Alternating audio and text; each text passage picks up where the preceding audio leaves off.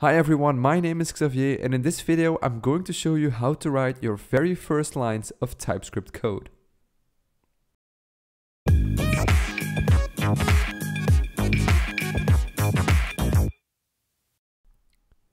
So in this series I will be using the editor Visual Studio Code to edit all my TypeScript code.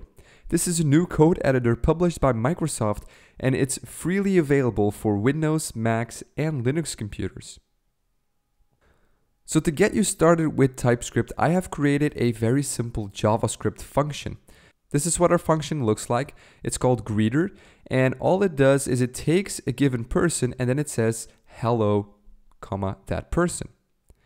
So if we define a new variable with user and we say that this user is called Xavier, for example, then we should get back hello, Xavier.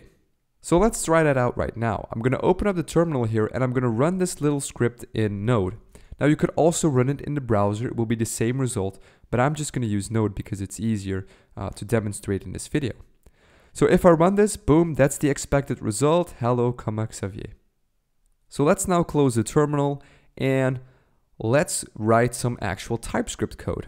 Now, if you remember the introduction, I said that any JavaScript code is valid TypeScript code. So this is JavaScript code, and all I need to do to migrate to TypeScript is simply rename the file. Instead of .js, I'm going to name it .ts, which stands for TypeScript. And there you have it. We have successfully migrated to TypeScript. It was really that easy. Now just changing our file extension has no real benefit, but now we can start using the great new features that are available in TypeScript. But hang on just 1 minute. TypeScript files need to be compiled. I mean, right now our code still looks like regular JavaScript, but because it's .ts, we actually have to compile it to .js. So I'm going to open up my terminal here, and I'm going to run the TypeScript compiler, that is tsc, and then I'm going to say compile hello.ts. I'm going to hit enter. And as you can see, this has generated a hello.js file. And if I open it up, you'll notice that it's actually exactly the same code. And that's exactly the point. You see, TypeScript is a superset of JavaScript. So whenever you give it some actual JavaScript code, it won't touch your code. It will just pass it through and put it in the generated JS file. Now let's use some of these TypeScript features. I'm going to put these two files side by side, so you can see what happens if we generate a new file. There we go. So our greeter function takes a parameter, and that parameter is called person. Now we always greet persons by a name, and a name is a string type.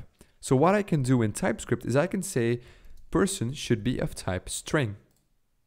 Now if I save this and I recompile our TypeScript file, you'll notice that our JavaScript file doesn't really change, because in JavaScript, this type annotation, this construction, simply doesn't exist.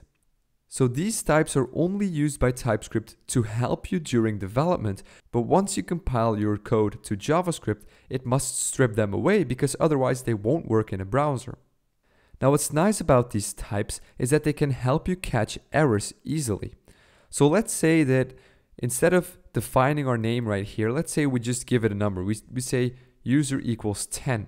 Then TypeScript raises an error and it says argument of type number is not assignable to parameter of type string. So here we give our greeter function the argument user, but user here is a number and greeter expects a string. So that's obviously an issue. Now, mind you that if you hit save and you compile this, TypeScript will actually compile it down to JavaScript. It will warn you, but it won't prohibit you to compile it to JavaScript. So let's now fix this issue and put our variable user back to Xavier. So that was it for this video. Now it's kind of silly that we have to compile our TypeScript files after each change. If you agree, go watch the next video and I'll show you how to set up Visual Studio Code so that it automatically compiles TypeScript for you. If you like this video, make sure to subscribe to my channel, it really helps me out a lot.